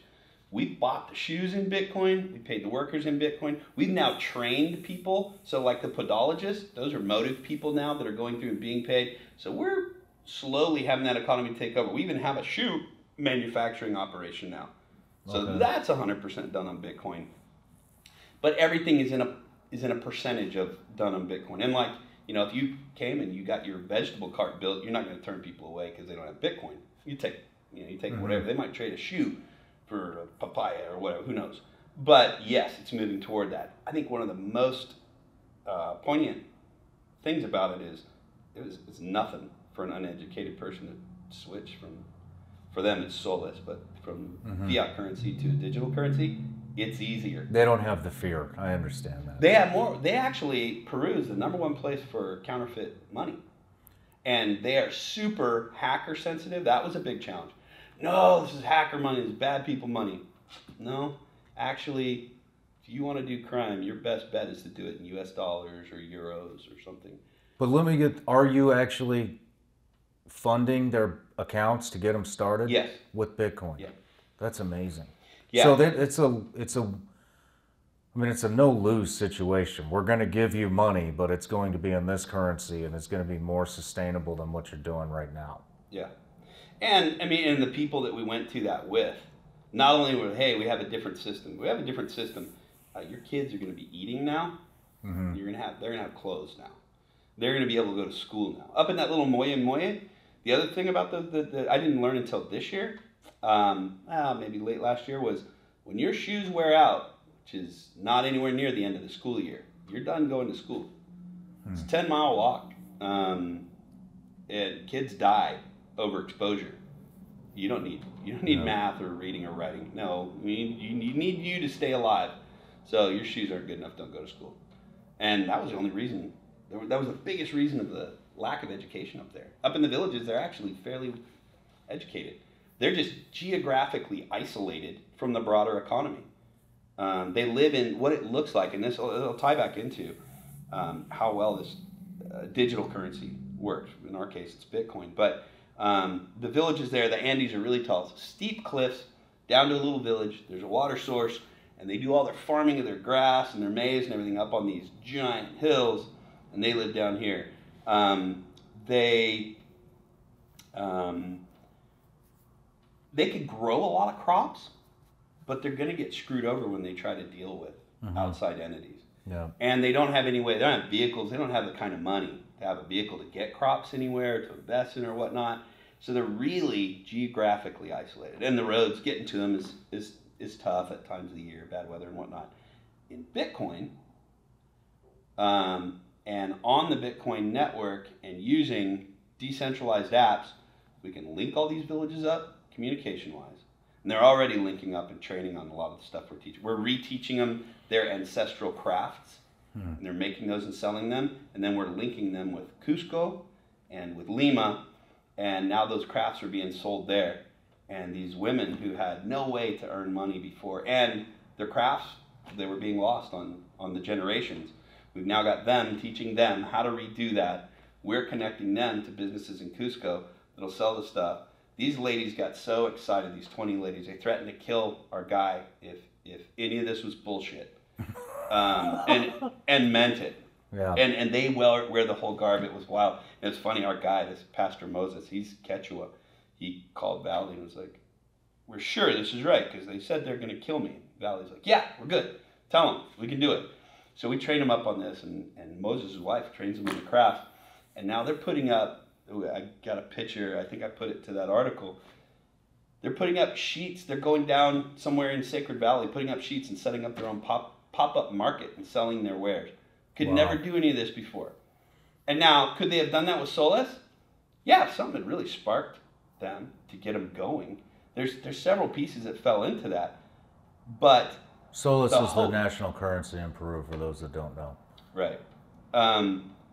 But the excitement and the hope they got out of this new thing, Bitcoin, is just enthralling to them. So these women, these 20 women, and it's you always see that iron sharpening iron. They meant it when they threatened the life. They also mean it when they're like, we're running with this ball. This is awesome. We're going to go make big things happen. They're teaching other women in other villages how to do those crafts. It's like spinning out of our organization entirely, which is exactly what we want. We want people to be Motiv. Make shit happen. Do it for the right reason. Go. Now. Do it. Quick. And So it's exciting watching that. Whereas in Lima, you really kind of, and we did it wrong early on. We didn't realize the hyper-migrant situation that we had. They had tons of, they had millions of Venezuelans in there, but people turned during the pandemic to daily, weekly migration. Like, there's a place there I can earn $30. If I work for 3 days, I'm going. The whole family goes. And they're moving from shack and shed and street camping to shack and shed and street camping. And so a lot of the people that we had in our program, we just had no way to track them. Then we dialed it in, and we've got these 15 hubs. And a lot of them are around Lima, where, and Lima has like 42 different cities in it. Think of it more as like a big county. They, out of these hubs, like a community center, so your classes are out of there. The kids' classes and childcare is a big piece of being able to make this happen because it's almost all single parenting. The stores that we reach out to get them transacting in Bitcoin, we try to get a variety of them and have them geographically in these bubbles. And we started that reorganization late last summer, this hub. I mean, like I said, we're not even officially a year old, so wow. We're learning as we go. But what we keep seeing, and we were also, the other thing was we were afraid of what the government there would think. First interaction we had a robbery, it was like an armed robbery with a little bit of a beatdown, and called the police out to our hub, our first hub, and the police saw what we were doing. They're like, "This is incredible. We're going to bring our chief out." Okay, so the deputy chief comes out. "This is incredible. I'm going to bring the deputy mayor out." We're like, "Okay, this is exactly what we were worried about." But deputy mayor comes out and he's like, "This is amazing. We want to help you guys. Is there land you need? What can we do?" Wow. Like, okay. So they're 100% on board. As 100% as the government can ever be. Yeah. So we were like, okay, no, take it with a grain of salt. We really don't need you or anything, but we like being in good graces. And as it keeps rolling now, we're directly working with the municipalities on consulting them on how to adopt Bitcoin and how to turn their cities into Bitcoin economies. So hey, I'm really sitting at a transitional moment here, and as is Valley down there, where it is flipping toward the way El Salvador. So what El Salvador did is they made Bitcoin legal tender, as well as the US dollar is legal tender there, which just means if you go into a store and you want to use Bitcoin, they have to accept it. Okay. Bitcoin is a currency, I think, in Australia and in Japan. It's not a legal tender. You can't make somebody accept it. Legal tender, you can. But the thing about El Salvador, it seems like the president there, everything happened so fast. They kind of top-downed it, and at the bottom of the barrel, the people were either for the politician who said do Bitcoin or against the politician who said do Bitcoin. Oh, and sounds like this country. A little bit. And so tons of them also had no idea what it was about. So what we are hoping that is in Peru, and now we're getting ready to branch into Panama and into Guatemala and Argentina. But we're hoping to educate that base layer, educate the democracy, educate the people that in our opinion, in my opinion, should be calling the shots, which are the masses. Get them going on. Let them make their own decision. I don't think it will ever be something we all have to take. I don't think there's any way they're ever going to do that. I think it will become the standard. But it won't be something everybody has to do. And you can get around it. And I believe there will be people kind of left out in the cold on it that'll jump in too late. But the other exciting thing is I randomly got bumped into by a guy who's trying to do a landfill in Lima. And I was like, wow, I'm in Lima and I know about landfills. I came from a background, for a while anyway, in industrial biochemistry in the waste industry. And he was like, yeah, you know any political figures down there? I'm like, actually, we know a few mayors. And we weren't a big help for them that way. This company, EOS, it's an energy developer. Think of like a real estate developer, buys a bunch of land, decides what to do with it. They buy, rather than a tract to build homes on, they'll buy energy properties and turn money off of those. So we get together with them, and like I said, I don't think they needed much of our help, but said we were helpful. And then as a nonprofit, for their social responsibility piece, a foreign company coming down there, it's a US-based company, EOS. We're the social responsibility piece. So when they build this landfill, which now I know it's going to be, the plan is it'll be the largest waste-to-energy landfill built in the world up to that point. It'll be an incineration thing. Wow. Everything is going to be run in the organization's technical structure. It's going to be on Bitcoin's blockchain. The trucks themselves are going to be sensored up with weight sensors and geo-trackers, and all the transactions of garbage going to here and there, managed by the blockchain, not by individuals. Interesting. And there's a good example of non-financial use of the Yeah. blockchain. So the problem they have right now, one landfill, 9 trash companies. Well, trash company 1 gets paid to pick up the garbage. They have to pay to dump the garbage. Let me drive over to trash company 3's neighborhood and dump my garbage on the ground. It's free to dump there. I already made my money picking it up. In trash company 3 area, they're angry, but then there's a bunch of street pickers that are picking recyclables out of it, and they've created their own sub-economy, earning money, earning their way anyway off of picking garbage.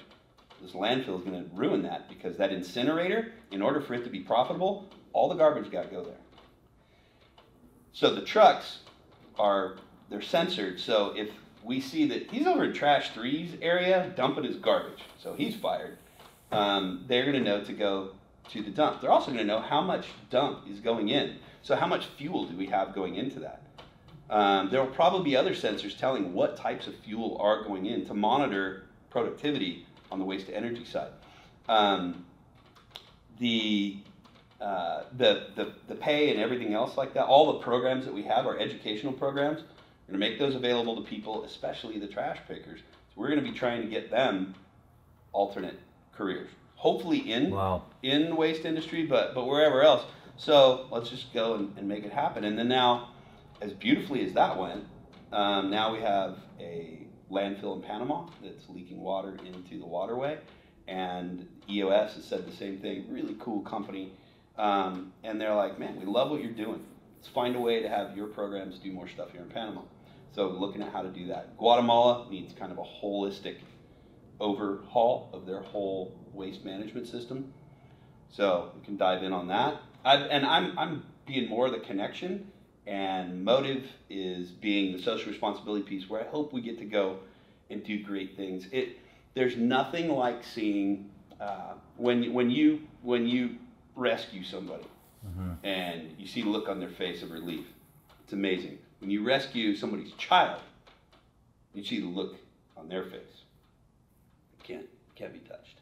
Interesting. And we see hundreds of those in person every day. And now we tried to figure out how many people we've actively served in the short time we've been up. It's between 35 and 55,000 individuals that we've served. And it's really our belief, if we provide hope, that you can look and see there's backup reasons for this hope, more people are going to start doing more things for themselves. Because charity is a curse word. Yeah. Handouts crush people. They ruin people. Charity that's what I put in that definition. Maybe I'm wrong. What we want to do is empower people who've been disempowered. And like in the banking, there are banks down there, but you're going to pay a couple 100% to have them store your money. Yeah. And the vast majority of the population down there, I've heard as high as 70-75%, they have no record of those humans. Wow. They're completely unidentified. So here's another area that I really, really want to go into, and I want to start taking a look at fundraising opportunities soon for, and really dive into some blockchain development, is why don't we get a universal ID that's owned by the individual not by Humana, not by the U.S. government, not by the state of Tennessee, but let you own your identity. So it's your personal filing cabinet. Everything you have in there, and you completely secure it, and you completely control every bit of that information. That'd be good for you. Your medical record is always updated no matter what doctor sees you, whatever. You don't have to do anything with it. They interact digitally through a blockchain. It'd be real simple. But where I think it could become really helpful in an even broader way, first of all, it's third world management. It's management of the largest pool of untapped resources we have, which would be third world, which first world so often looks at as a burden when it's the purpose, not the burden. What if we were able to take that identity and say, all right, there's some certain fields in there that we want public, and then all the other fields you keep down. So for your personal identity on this Motiv network, no name, male, maybe ethnicity, maybe like some census data. Who all do you live with? How many people? What are they?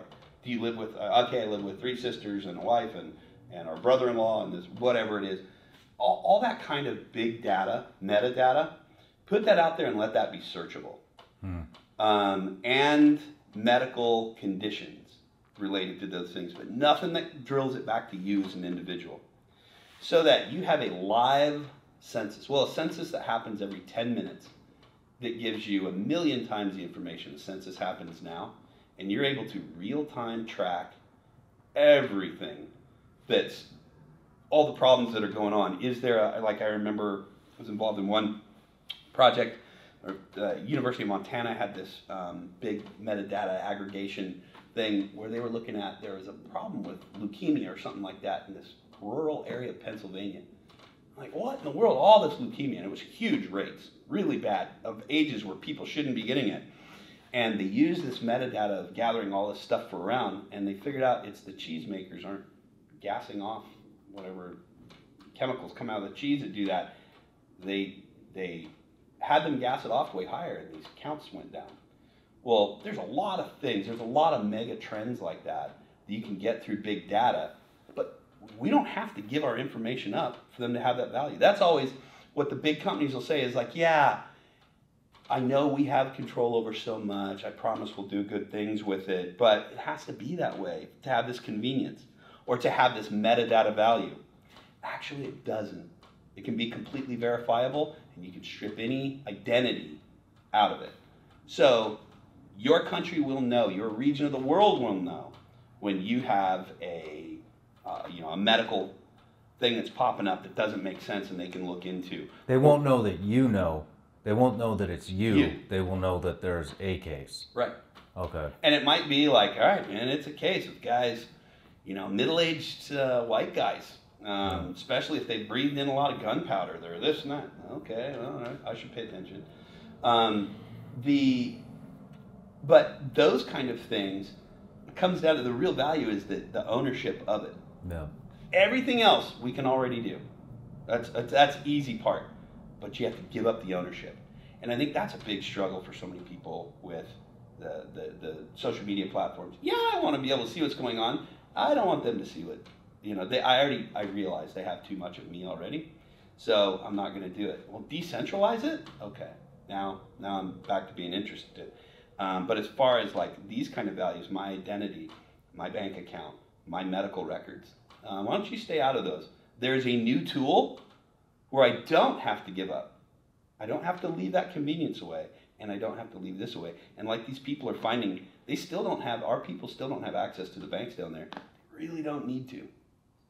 There's nothing they need out of a bank.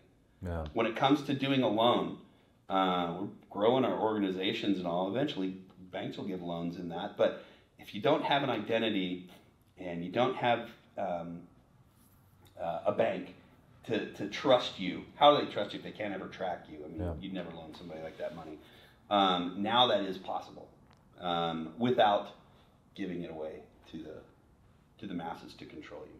Interesting. So sorry I jumped way away from what Motiv, but anyway, that's so what our mission is to empower those that have been disempowered, especially by society's systems. And I don't think it was nefarious. I think it's just the way it happens when human nature gets involved. I think capitalism is very human nature. We want to look out for ourselves. Capitalism does a lot of that. And we create these systems that are really efficient, really good at making money. I like listening to that show about the social dilemma. And you'd see those executives and designers and whatnot from big social media platforms going like, hey, we didn't mean for this tool to do what it's doing right now. We meant for it to do this, which also lets it do that. I get it. Technology is going to be that way. I think AI, you said you were looking for somebody on AI. I am looking for somebody on AI. Yeah, if I see anyone, I'll tell you, because it's unstoppable. It's got really scary ramifications. Yeah. It goes wrong. Blockchain doesn't. Well, where do people find you? So our website is motiv.ngo, like non-governmental organization. MOTIV. We never put the E on. It's just kind of bullshit hanging out on the end. There's no reason for that E on there. We also thought we'd be really slick and be like, that's a cool way. No one will have this. Yeah, it's spelled that way more than it is with the E. So we were not slick and cool. But the also on all our social media, Twitter, Facebook, Instagram. I think our YouTube thing is done, but we don't have much content there. It's Motiv NGO Global. Okay. So at Motiv NGO Global on Instagram, Twitter, Facebook, whatever. We're really just right now launching our public awareness. We've been completely under wraps. There's about 30 people within the organization working really hard, plus me. I don't work all that hard, but it just continues to blossom and expand and grow. And we want people to watch. Certainly turn our social media numbers up. We don't have anything to sell you. You can donate to us now through our website, but we don't have our tax-exempt letter returned from the IRS. Expecting that any day. So I can't promise that it will be tax refundable, but we anticipate that will come soon. If you are, a lot of people ask like, okay, well, I want to go down. There's not a ton for you to do.